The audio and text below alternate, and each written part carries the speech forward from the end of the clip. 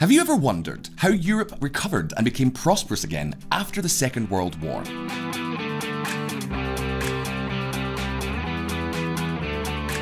Think about it. After the conflict, the streets of European capitals such as London or Berlin were mostly piles of rubbish, where it'd be difficult for any person or business to settle. The industrial zones were the target of countless bombings that left almost no factory standing, and many factory workers had been killed or disabled forever. In other words, everything that had been built up in the industrial Europe over decades was annihilated in just 6 years of war. Europe had gone from being the world's great power to a region that had to start from scratch.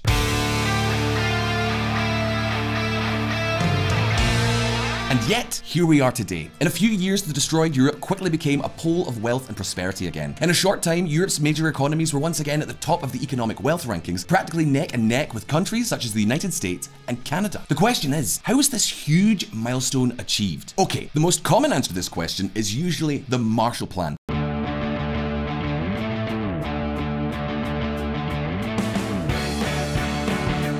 A huge aid plan totaling more than $124 billion in today's money that the United States gave to Europe in order to prevent the Soviet Union from spreading communism throughout a severely weakened region. However, pay attention. While this is the aid that the Marshall Plan earmarked for Europe's development, all of this is what has been allocated to Africa since the 1960s to try to bring the continent out of poverty.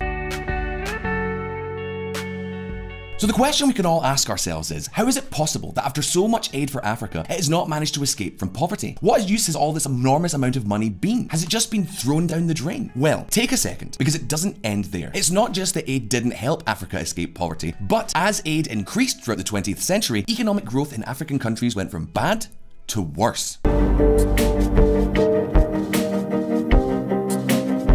Okay, I'm sure many of you have just had your heads explode. Is it possible that the huge aid campaigns that developed countries and NGOs have channeled into Africa have had exactly the opposite result of the one intended? And if this is so, why on earth did the Marshall Plan serve to rescue Europe, but aid to the African continent has had a very different effect? Well, you know what? We're going to answer the first question right now. Yes, it is entirely possible that international aid money and schemes have greatly harmed African economies. In fact, in this video, we're going to tell you the real stories of how numerous humanitarian interventions in Africa have failed miserably. We'll tell you why they have done so and the aspects so that we can avoid doing it in the future. Are you ready to get started? Of course you are. So let's get cracking.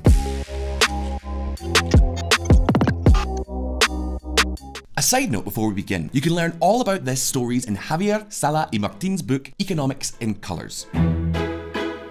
You see, a few years ago, this Columbia University professor, specializing in development economics, had a plan for an African school. He wanted to install dozens of computers in the school so that the children could study with all of the information and tools available here on the internet. To achieve this, he made an agreement with a processor company that would pay for the computers, and he got down to work. The first step was to go down to the school and announce his grand plan. So, no sooner said than done. But when he arrived, he started talking to Charo Vasquez, the nun who ran the center, and explained that he was an economist from New York who specialized in the development of poor countries, and that he had gone there because he believed that African children should not miss out on the countless benefits of the internet age. However, as Javier was speaking, the nun looked at him with a strange look on her face, as if suddenly another innocent European altruist had arrived who, without ever having set foot in Africa in his life, suddenly had a solution for everything. So, when our protagonist finished his speech, the nun said to him, "Look, do you really want to help the children in this school to learn?" At that point, Javier replied with a surprised look on his face, "Of course, otherwise I wouldn't have been able to donate thousands of computers to the schools in Africa." To which the nun replied, "Well, if what you really want is for the children you see here to be able to study, keep the computers to yourself, because what we really need are toilets." Surprise! Wait, what? What on earth does a toilet have to do with children studying? Well, as Charo explained to him, no matter how many computers and internet connections the classrooms had, this would be useless if the children did not go to class and the classrooms were still half empty. But how could a toilet get African children to go to school? Well, in this case, we are talking more about the girls. If there were no proper toilets in the schools, when they had their first period, they preferred to stay at home and stopped going to class. Therefore, if the economist really wanted to improve basic education in this part of Africa, what he had to get was toilets rather than computers. And do you know what? This is one of the biggest problems of developmental aid.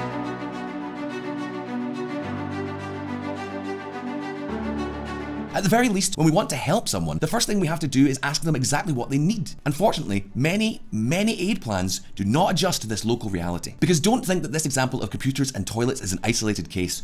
Not at all. For example, in another intervention carried out in 150 rural schools in Kenya, international experts determined that the best way for the villages the schools were in to become economically active was to bring high voltage power lines to them so that every household would have access to electricity. Sounds good, doesn't it? Well, I'm sorry to disappoint you, but the truth is that the measure served no purpose other than to burn through a few $1,000,000. Why? Well, because the inhabitants of the villages had no resources to buy electrical appliances, and so the electricity served no use for them.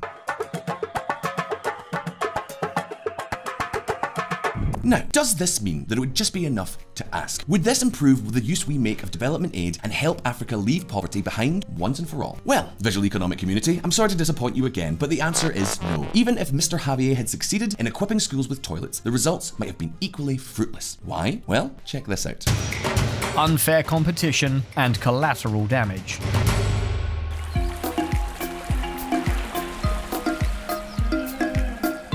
Emmanuel Kwasi was a young Ghanaian who, after finishing his basic education at the turn of the century, was unable to attend university. Which, by the way, was not at all strange in a country where 1 out of every 2 people could neither read nor write. However, Emmanuel was a smart guy. He had concerns and very much wanted to get ahead. Also, just around this time, a new technology was arriving in Ghana and it seemed quite promising: the internet. Does any of this sound familiar? The fact is that Emmanuel decided to try his luck. He got a computer, studied programming, and after a while, he was able to set up, by himself, a reasonably acceptable amount of web pages. He only needed to make this ability profitable. Fortunately, starting in the 2000s, as you can see in this graph, Ghana entered an era of accelerated economic growth.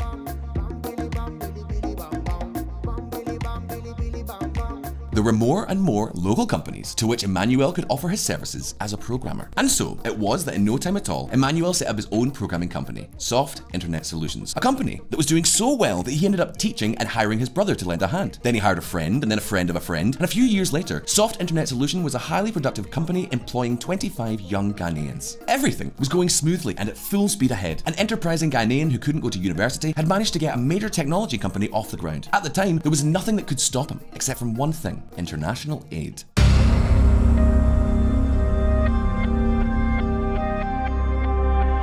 The NGO, German Technical Cooperation, along with the German government, came up with the fantastic idea of raising funds to launch a campaign to help African companies connect to the internet. Do you want to know how they wanted to do it? Well, basically, they were looking for German volunteers to make web pages and deliver them to companies completely free of charge. Obviously, as you can imagine, Soft Internet Solutions and many other profitable and thriving Ghanaian technology startups went belly up. And today, Emmanuel Kwasi is a cab driver who has emigrated to London.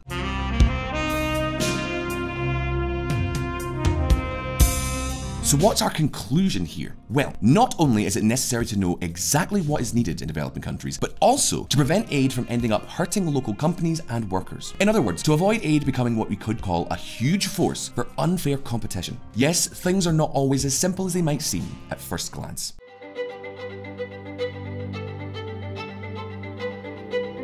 Now then, if we help developing countries with the things they need, and we also make sure that we don't screw over local businesses, would the aid work once and for all? Well, not necessarily. Sorry, but even then, it wouldn't be guaranteed to work. Why? Because another thing we tend to overlook is all the unexpected consequences and effects of all this aid. But to illustrate this more clearly, let's take an example. When international aid built large hospitals in some African cities to treat the sick from the tropical epidemics that hit the continent regularly. In this case, things worked. The aid worked, life expectancy increased, contagious diseases decreased, infant mortality decreased. The whole thing was a success. Or rather, it was a success in the cities. But do you know where the doctors who worked before the NGOs set up and subsidized the hospitals in the center of these big cities? Exactly. In the villages. So while everything was working in the big hospitals, in many villages and more remote areas, people were dying with no healthcare able to treat them. You see? Unexpected consequences. Now, does this mean that no aid to the African continent can work? That all projects go wrong and have unintended consequences that can prove fatal? No, not at all. Do you know why? Because it is now possible to learn from your mistakes.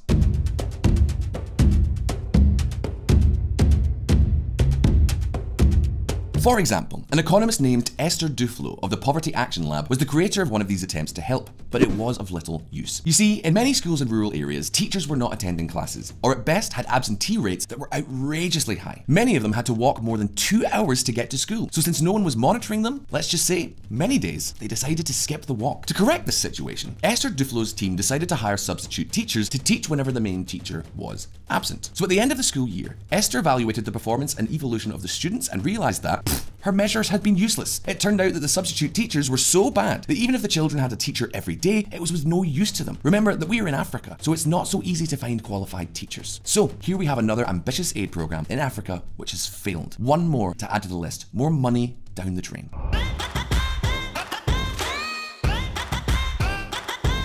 But hold on just a moment, because here comes the good stuff. Faced with such a failure, Esther came up with an idea to put a camera in every classroom. What do you mean a camera, Grant? What on earth would you want a camera for? Well, you see, every time a teacher attended class, he or she had to have his picture taken with the children to prove that the teacher had been to work. And if at the end of the month, he or she had a photo for most days, then the teacher could usually get paid up to 3 times their usual salary. And do you know what happened? Well, with an investment as small as a simple camera, the attendance rate skyrocketed, and with it, the students' performance. Esther had come up with an aid program that worked, had no adverse effects, and was very inexpensive.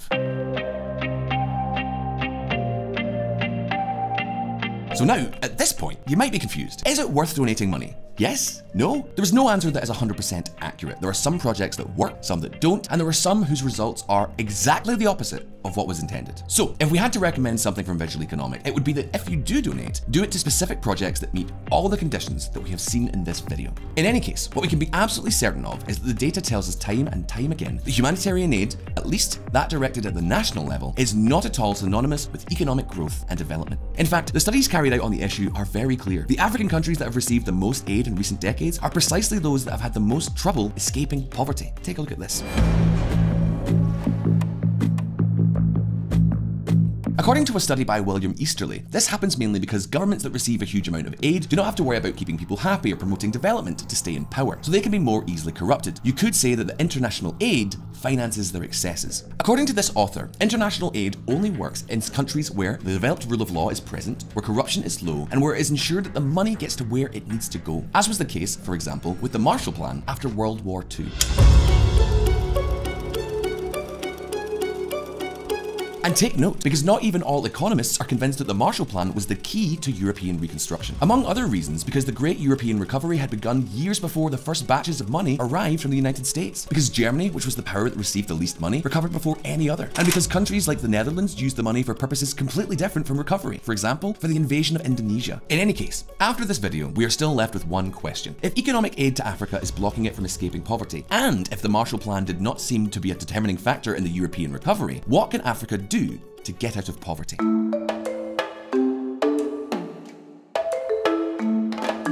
Well, VisualEconomik fans, what can be done is something they have been doing for the past 2 decades, and that has led not only to substantial improvements in living conditions, but also the economic takeoff of countries like Rwanda, Botswana, and Ethiopia, at least until the 2021 conflict. This is something we have talked about at length on our sister channel, VisualPolitik. We'll leave you a few links down below in the description.